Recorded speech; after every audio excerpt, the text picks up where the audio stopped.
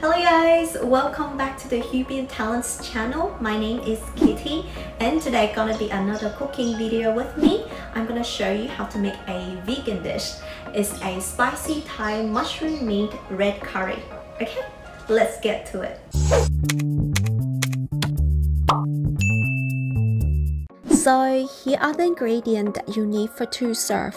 I will also list this down the description box.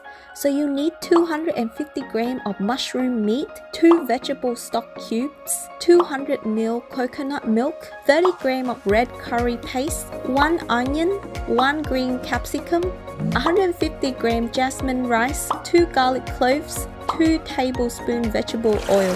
And as per usual, don't forget to wash your hands for 20 seconds before you start cooking. Step 1 is to cook the rice. So rinse the rice until the water runs clear. So you can cook it in your normal rice cooker, or if you're using a saucepan, put 1 cup of water, cover and bring to a simmer over medium heat. Step 2 is to prep the ingredients. So meanwhile, thinly slice the capsicum, crush or finely chop 2 garlic cloves, and thinly slice the onion.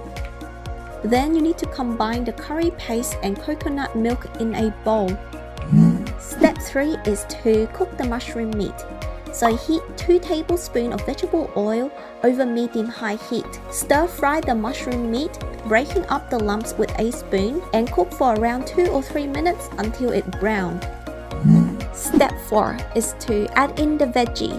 So add the capsicum, onion, and garlic to the mushroom meat and cook, stirring for around 2 or 3 minutes until the onion is tender. Crumple in 1 stock cube into the pan. Add the coconut mixture and 150 ml water and bring to the boil. And the last step, serve up. So reduce the heat to low, taste, then season with salt and pepper. Divide the rice and curry amongst the bowl and enjoy. Here is our vegan spicy red curry. And that's it for our cooking video for today. I hope you guys enjoy it. Don't forget to let me know how you go in the comment section down below, and don't forget to give this video a thumb up, subscribe to our channel and ring that bell for more video bells. And until next time, love you all, bye.